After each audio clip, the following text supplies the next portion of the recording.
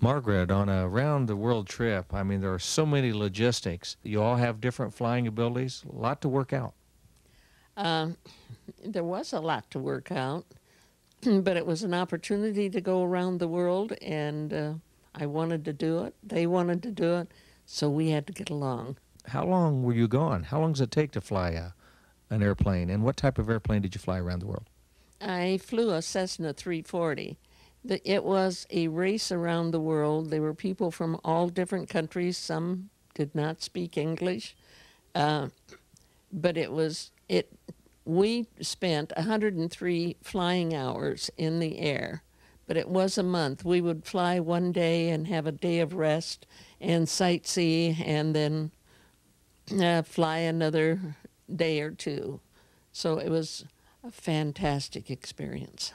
And when you have that many airplanes in a race, it takes a few days for them all to get to the finish line. Well, there was all different speeds. There were some jets, there were some intermediate, there were some slower ones.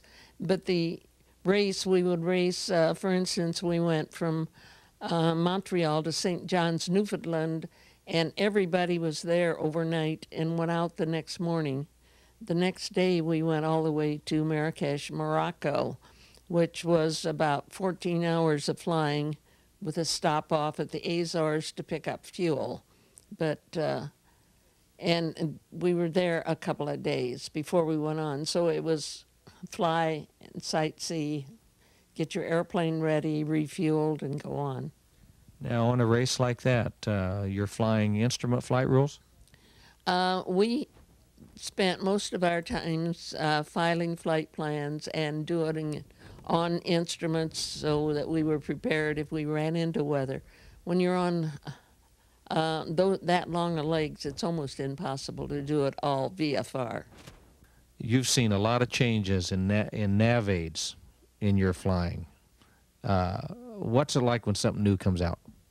Oh, as I look back now, I started out by following fence rows and railroad tracks, and I think my first cross country was only about 30 mile, and I thought it was a long way. Then I moved into using the radio and doing the Adcock ranges and the dits and das. Finally, the VORs came into being, then into to Loran. Now it's GPS. And I thought when the VORs come in, nothing could exceed that. That was the best that could possibly be. I don't see how anything can be better than the GPS. And Margaret, you were showing us some of your equipment. I see you even use a GPS in your car. Oh, I think it's great. I do a lot of driving too, and when I'm on the highway, I like following trucks, but when I'm following a truck, I can't read the signs up overhead. So I've got the GPS, and it tells me what exit's coming up and how to go and what my speed is and how far it is to where I'm going. I enjoy it. I see you're in the computer age here. Oh, I had to do it. There are many advantages, and when I heard people talking about them, I got curious. And so my husband got me a computer for Christmas, and I enjoy it. I'd like to talk about your family a little bit. I just think it's remarkable. You have a husband who is not a pilot, but has been a part of this your whole married life. Talk about that a little bit. Well, I've got a husband of 54 years, and sometimes in the wintertime when the weather would get a little bad or something and I'd be home a little extra, maybe I wasn't as happy as when I was out flying, and he'd say, "Don't you have a student you can call and go?" And I'm not sure how he puts up with all the racing, but I do get uptight when I'm getting ready for a race, but he's my best fan.